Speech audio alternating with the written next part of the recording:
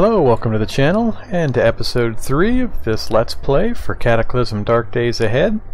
My name is Vormithrax, so you can call me Vorm for short. And in this episode, we're going to continue into our game. We're finally into some actual gameplay screens, so you can see what this game's all about. Still going to continue showing interface stuff. The intent on these first few videos is to give people brand new to the game enough information that they can actually get playing and have the tools and knowledge to move around the game screens to actually start enjoying themselves. It can be a pretty overwhelming game given the detail level that's involved and all the various hotkeys and screens, so I think it's important to take our time and go through enough of the information in detail to give starter characters and starter players a decent chance at learning the game and having a good time. I'll be going some more videos as time goes by and getting into some actual gameplay directly, but like I said, I want these first few videos to be mostly informational.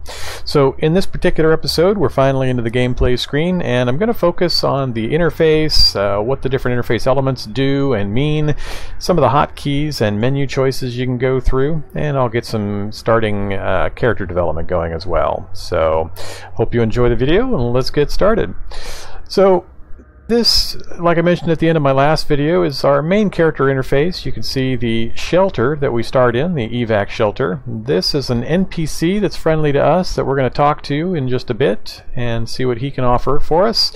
There's a computer screen up in the corner. We've got some stairs down into a basement area, and then each wall of the shelter has a couple of doors leading outside. So the main interface elements is your gameplay screen here, and all the detailed information about your character and what's happening around you is going to be listed on this side of the screen. To start with, you can change this view by using the Z or Shift Z keys to move forward or backward through some various zoom levels. Basically, you want to pick the zoom level that's appropriate for whatever tactical situation you might be in. While I'm inside, like this environment, and I know there's nothing near me that's going to be dangerous, I could zoom in. This is zoomed all the way out, and I'm just tapping the Z key to move through each of these zoom levels. Basically, find a zoom level that is comfortable for you and what you're trying to accomplish at the time, and you can quickly and easily move forward and backward just by using Z or Shift Z, like so. So that's important. And next up, we're going to talk about some of the hotkeys and menus. First thing I'd like to do, though, is have you press the escape key. This brings up the main menu. You can do some very common and powerful things like save and quit out of the game, quick save. Action menu. This is a very important one that I think a lot of people don't know about when they're first starting the game, and I'll show you what it does here in just a moment. You can go to some of the managers and then the main options and key bindings. The options screen is similar to when you were setting the game up initially, and you can change the basic interface elements and sound and things like that. But I'd like to go to key bindings first. There's one particular key binding I want to set up and to point out for new players to set up. You can scroll down the list here and see what keys are bound to what keyboard keys. So this is a good thing to review so you can kind of get an idea of what possibilities there are in the game if you're new to the game. And I still review it fairly often, especially if I've been away from the game for any period of time. But what I'm going to have you do is go down to the very bottom of the screen, and near the bottom here we have an option right here called the action menu. And it starts unbound, I believe, and it's going to be important to bind that to something, especially as a new player. So to work this menu, you can see up here the keys you press to make any changes. So I'd recommend you do, let's do a global. So let's press the equals key. Then it'll put a list of letters next to it. You can press the letter next to the action menu. So I'm going to press H. And it says pick a new key. And I want just the home key, so let's do this again. Equal key H. Oops. Alright, let's remove the key binding.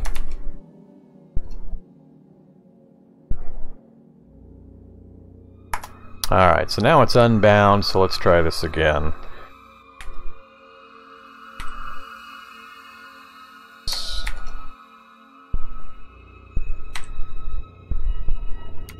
Okay. Sorry that took a moment.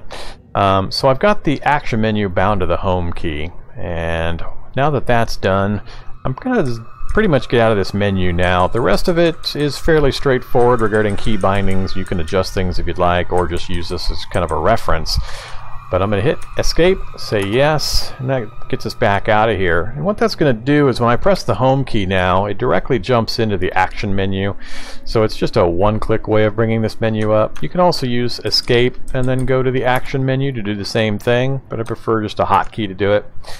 And the reason this is important is there are a lot of commands in this game, and especially if you're new to the game, it's going to take a little while to actually memorize some of the actions or even know that certain things are possible. So this is kind of a nested menu system that will show you what you can do, and it's broken down into categories. So if I wanted to check for inventory information, for example, I could go down to number 3, press enter, and it's going to show all of the keys and options that are available in the inventory category. So if I just wanted to open my character's inventory, I could press the lowercase I. The advanced inventory management is the slash, a plus to go to the relayering of armor and clothing screen, and so on. I'm not going to go through the whole list, but pretty much everything that has to do with inventory management shows in this screen, and you can either pick it from the list or just figure out what the hotkey for it is and then press the hotkey. You can also back up in the menu and go pick some other general area. So if I wanted to go craft, for example, this shows what hotkeys are associated with the crafting actions in the game. Or combat. So, tons of choices, and this is a good thing to review occasionally, or if you just cannot remember a hotkey, you can jump in here and quickly move through the menus and pick whatever thing you were trying to do. So, great for starting people especially, to know that that's available. Alright, the next thing I'd like to talk about is the mouse. I mentioned in the first video that you can't really click on anything with the mouse, but you'll notice as I'm waving this around that in this section of the screen over here, the information's changing. Basically, whatever you're pointing at, you'll get kind of a hot tip box over there that will give you some details on what you're pointing at. So with my mouse pointing at the NPC, you can see that his name is Hank Leckram. He's wielding a Ruger Mini 14, and he's wearing some cargo pants, tank top, and some other various clothing items. If I point up here, it just tells you that it's an impassable object. It's a locker. This is a bench. We got stairs, a computer console, a closed wood door, and so on. So you can quickly use your mouse to point at something like I mentioned. Another method via the keyboard is to use the X key. This is an examine key, and once you press X, you'll get a detached reticle that you can move around with your numeric keyboard keys. And whatever you move that over will give you similar information to earlier. So just like pointing your mouse at it.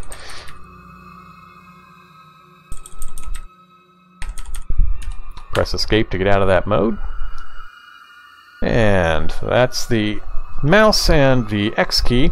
There's tons of other menu options and information you can go through, so let's kind of just go through some of the major ones. I've covered the zoom key. Let's go to your character sheet. So Shift 2 will bring up your character sheet. Pretty important. It's going to show your current stats, and below that and in the information box right here and here, it gives you some details about what that particular stat is providing you, status wise and general information wise. You can press the tab key to move to the next section. This is your encumbrance and warmth screen. So you've got encumbrance for various body locations, and each of these are independently tracked for how encumbered they are and how warm or cold they are. Both are important statistics. So this column here is showing the encumbrance value, and this column here is showing the warmth value, or how cold they are. Obviously, hot and cold are important, and they can have negative effects if you go too far in either direction. So you want to be careful of what kind of environment you're in, whether you're dry or wet, whether you're hot or cold. And it's kind of a balancing act. You want to provide yourself with the most protection and layering of clothing and armor pieces that you can, but you don't want to go overboard, because that can over encumber you and make it difficult to perform actions or to move and so on. The Warmth section is important because you can get too warm and too cold, and they have varying obvious effects, but they are completely tracked in the game, and it's important to know what's causing any of the messages you might be seeing in your status screens in regards to the warmth. Encumbrance is directly affected. Whatever number you see here is actually going to have a direct effect on certain statistics. So when I have the torso highlighted, I've got 21 points of torso encumbrance. And you'll notice here that is going to cause melee attack rolls to be at minus 21%, dodge skill at minus 2.0, swimming costs are higher, melee and thrown attacks cost additional movement points. So any action you try to take in the game is going to cost a certain number of movement or action points. The more encumbered you are, the more points it costs, or the longer it takes, essentially. So it's important to know what these encumbrance values are and to manage them accordingly. Certain cases, it might be okay to be encumbered because you might be aware of the number and are not doing the things that are associated with the large negatives there, and so you don't care. Torso is a pretty important one because it affects a large portion of the combat information. Head is not as important. Usually this is just hats, helmets, things like that, and whatever it allows you to put on is usually good. Certain things you can layer and have more than one of, others you can't, so it's important to put as much on your head as it'll let you do. It doesn't really have too many negative effects regarding encumbrance. Eyes is your perception when checking traps and firing ranged weapons, also dispersion when throwing items, so that's an important stat. You don't want to be too encumbered there, but it's kind of hard to do since you can't wear too many things on your eyes. Things like glasses and safety glasses and face shields are potential items you can put in your eye slot. Mouth mostly has to do with your stamina recovery rate, so if you've got too many wool scarves wrapped around your mouth to stay warm, it can actually affect your breathing and make it more difficult to recover your stamina. Arms is another important one for certain types of combat. It affects your stamina for melee attacks and accuracy with ranged weapons. So if you're primarily using ranged weapons like a bow or guns, you'll note that your torso is mainly involved in melee attacks, so you might be okay with over-encumbering your torso with extra layers or armor as long as your arms are relatively light and freed up so you can fire your ranged weapons accurately. Hands also have a pretty big effect in regards to certain types of combat, and you can see what it's going to affect down here and make adjustments accordingly. Legs and feet are fairly obviously mostly involved in movement costs. The less encumbered you are, the easier it is for you to move around. The more encumbered, the slower you're going to be, and the more points it's going to cost to do certain actions. So the color coding you see is a general indication of how good or bad something is. When the color goes yellow, that indicates that something you're generally going to have to pay attention to. If it goes red, that's definitely something bad. You want to make some adjustments where you can. Next category over is the skills category. This you can't directly affect, so it's just showing your base movement cost and speed for the terrain you're moving through. Skills is all the skills that are in the game that your character can learn, what your current level in that skill is, and then also the progress towards the next level. As you perform actions related to that skill, it'll increase your percentage bar here, or your percentage amount towards the next level. When it hits 100, you'll go up a level in that skill. Skills are very, very important. They factor heavily into what you can build in the game, a lot of the actions you can take, and most importantly, when you're fabricating things to use, what skills you have in various categories are going to denote what recipes you have access to, and in addition to that, books you have available in the library that you've collected it through your wanderings in the wasteland are going to be used for the recipes as well. But very important to know these skills. Certain ones are much more useful than others initially, but they all have their place in the game. Higher is better. You want to work your way up as quickly as possible through these skills because they make a huge difference in your survivability in the wasteland. Alright, and then finally the traits that you picked from the game, and other traits may appear on this list depending on things that happen to your character while you're running through the game. So you want to be careful to keep an eye on that to see if any negative traits have appeared that you need to be careful of, and then also any temporary effects that might be in play. So if you're got the flu or have been bitten or lots of different things. So anytime you get a message on the screen over here that you're not sure about that seems to have affected your character, you want to jump into your character sheet real quick and check for any negative stats or effects that are affecting you and get things taken care of as quickly as possible. So that's your character sheet. Next up, we're going to look at the inventory. If you press the I key, you can bring up your inventory screen. And the arrow keys move up and down through the inventory. You can use the right and left arrow to move left and right through the columns. And whatever you have highlighted, you can get information on. So if I want to look at my pocket knife, I can just highlight it and press enter. And it gives details about my pocket knife. There's a lot of fairly complicated systems in the game. It models a lot. I can't go into details about everything, but I just want to point out some general things to keep an eye on. And when I actually start into the more gameplay specific playthrough, I'll try to spend a little more time detailing certain things as they come up. But when examining an item, a couple things to note. Everything in the game that you're going to carry around is going to have a volume and a weight, and those are important because you can only carry so much volume and so much weight on your character. It's going to have, for a weapon, it's going to have various combat factors, like this one has a pierce value of 7, a -2 to hit bonus, and it costs 67 action or movement points to actually perform an attack with that particular item. The higher this number is, the slower it is, essentially. So while this number is pretty fast for a hand-to-hand weapon, it's got very low damage. So pocket knife obviously isn't going to be the best to try to survive in the apocalypse with. We're going to look for some better weapons here shortly. Then below, it's going to show you various qualities that this particular item provides you. And these are kind of like not sure how to describe them other than to say they're the qualities, but the pocket knife is going to provide you with a level 12 butchering quality, level 1 cutting quality, and level 1 fine cutting quality. This is important because when you're trying to perform certain actions in the game or trying to craft things, it will require, depending on the action or the crafting recipe, that you have a tool in your inventory that meets certain requirements. So if I'm trying to build a log cabin or something, then I might need an axe, and it'll say it requires a cutting quality of 4.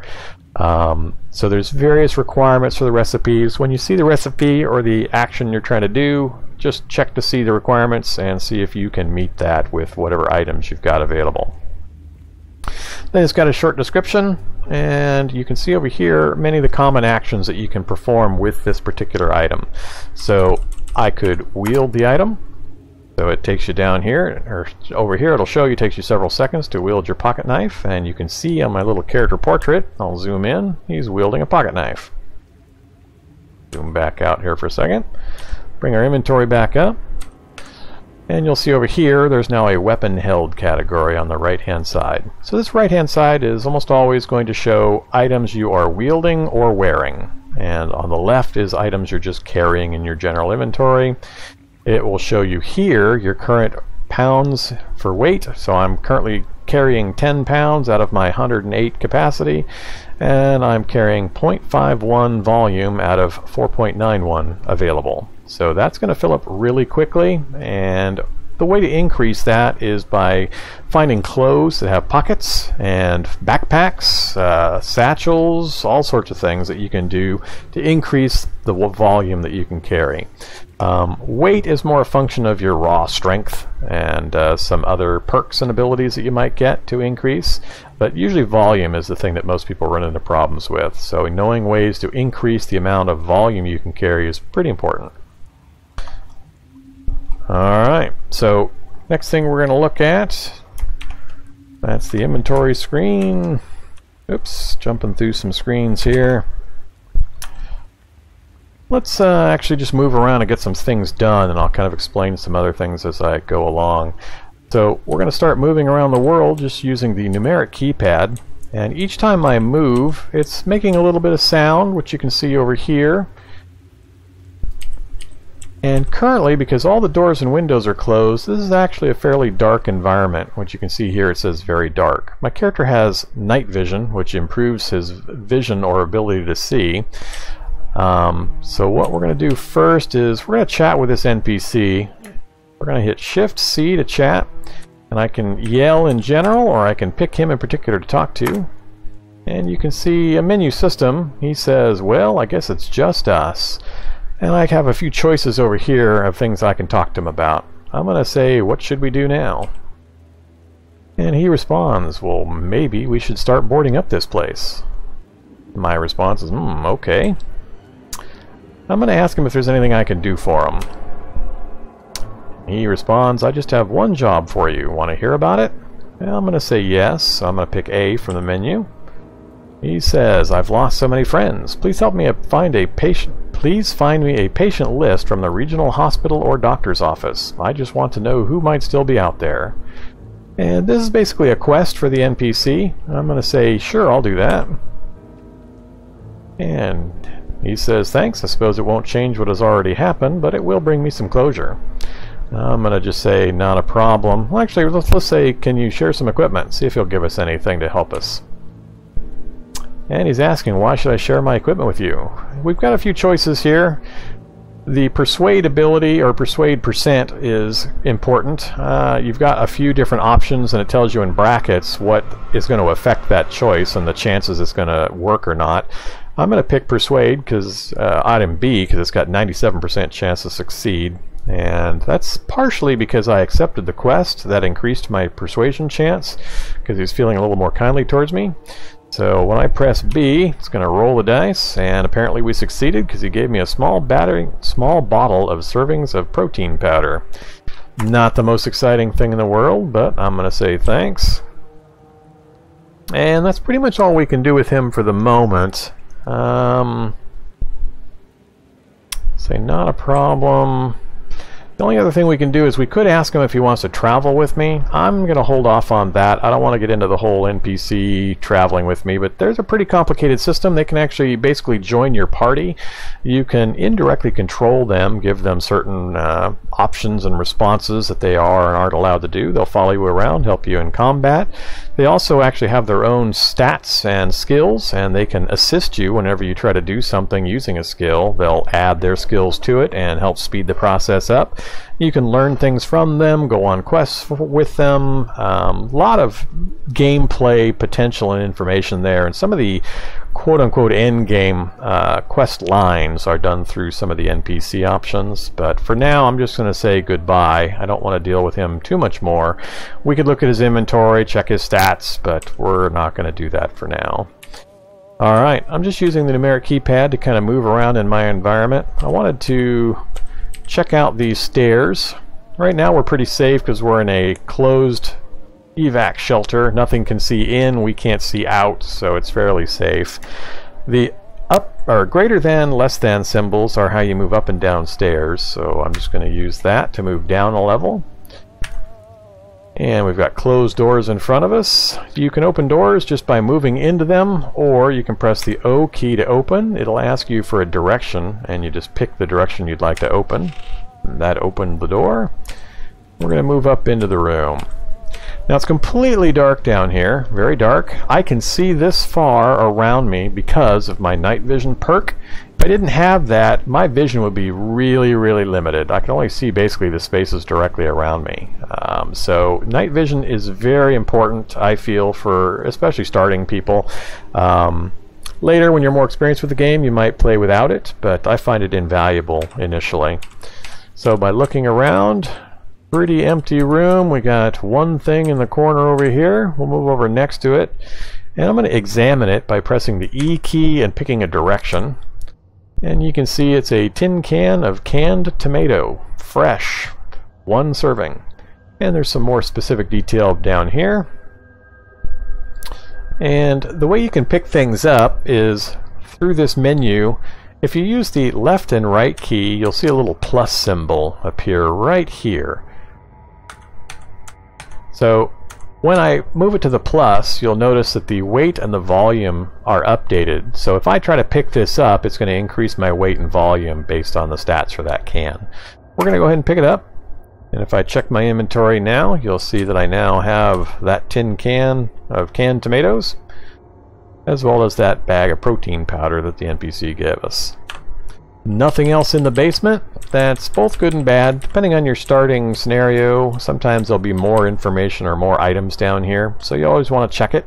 It's also a good place to set up a bed to rest, because you generally won't get bothered down here once the area is cleared out. So we're going to close that door and go back upstairs with the other greater than less than symbol, and that puts us back in this main room.